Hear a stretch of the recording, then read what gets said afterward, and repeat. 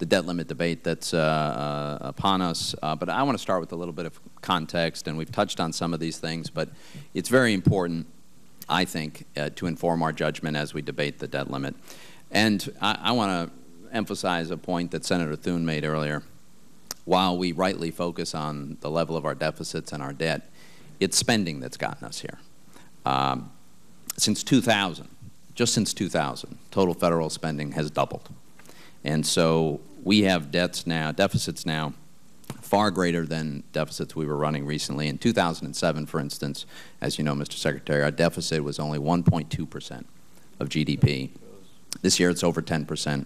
It's over $1.5 trillion. This is a recent phenomenon. The public debt that we had in 1988 was about 41% of GDP. In 2008, public debt was about 40% of GDP. Today it's 64%, and by October it's going to be 72% of GDP. The debt's doubled in 4 years. It's scheduled to triple in 11 years. And as we discussed briefly earlier, but I really want to stress, this is a fraction of the problem that we have. The unfunded liabilities that we have, the contingent liabilities through the guarantees of Fannie and Freddie, the big entitlement programs, you know, we could argue about how to do the math and how to discount this unfunded liability, but any way you do it, within reason, it's a number that is at least well into the tens of trillions, and it might be, as Mr. Johnson says, over $100 trillion. So any way you look at it, those obligations dwarf the numbers that we've seen on the board, the actual publicly traded debt. So I think we have an enormous problem, and it's already upon us. And what concerns me is what this administration has done in this environment. What have we seen? The administration created a new $1 trillion entitlement program, launched an $800 billion stimulus spending, pushed huge increases in discretionary spending in recent years. The president is now calling for another, basically a stimulus bill, $50 billion to build high-speed rail, which is I think would be a shocking waste of money. The president's threatening to veto a CR because the Republicans want to cut back the spending that was added in the last couple of years. And the president proposes a budget that increases our debt every year, and I think you acknowledge that CBO will observe that it increases it even as a percentage of GDP.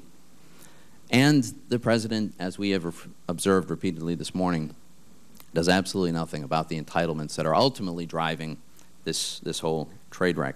In fact, I think part of the problem is the administration is populated with people who think, at some level, that the more government spends, the richer we all become. And I just have to say, this just isn't working. And I think this is dangerous. And I think the administration thinks it's working, but I don't.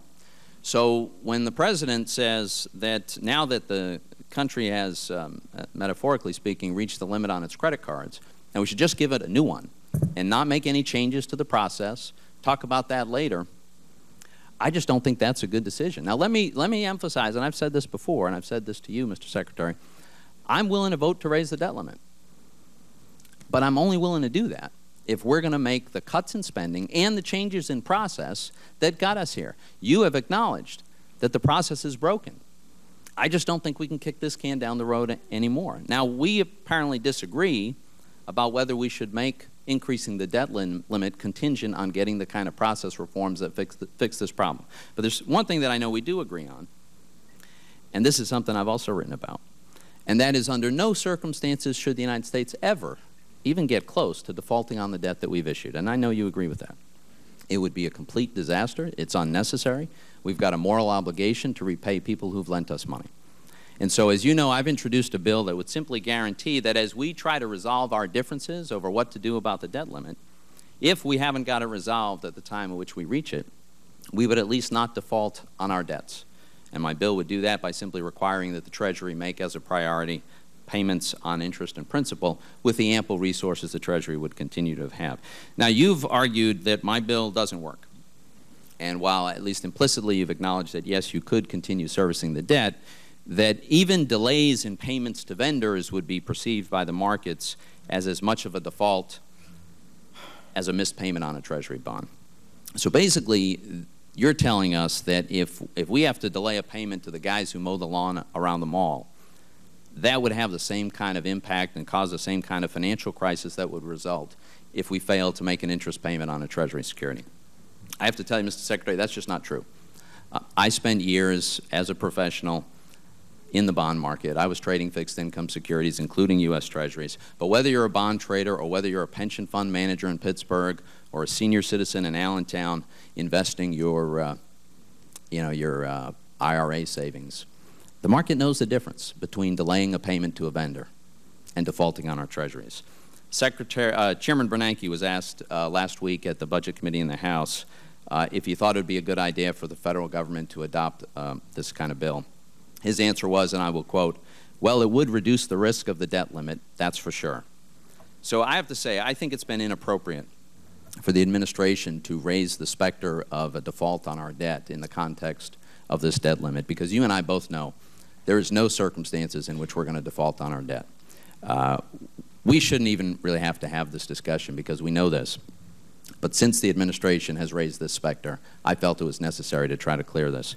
I believe that we are already in the early stages of a fiscal train wreck. I think the problem is very, very serious.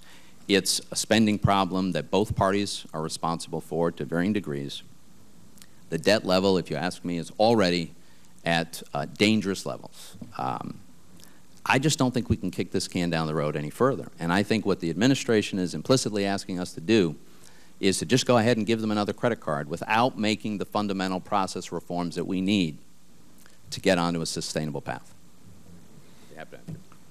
May I respond, Mr. Certainly. Senator, you and I probably disagree on less than you think, and I appreciate very much your review of history about what produced this big acceleration in our debt burdens, because that's very helpful context for everybody, and I very much appreciate your commitment to making sure that people understand we'll meet our obligations as a country. And you're right to emphasize the cost of not doing so, and we shouldn't let the markets start to build any risk that Congress won't ultimately pass that increase we need.